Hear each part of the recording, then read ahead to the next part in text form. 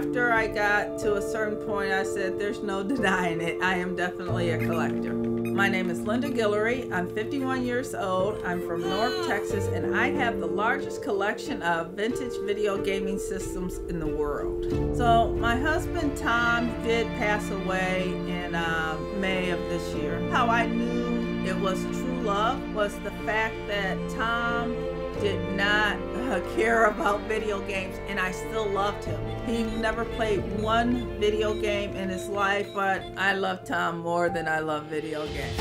I've collected 3,000 games. I have so many favorite games. The Coleco Tabletop series, King Kong Tabletop, any sports, handheld, Legend of Zelda. We definitely all grieve in different ways.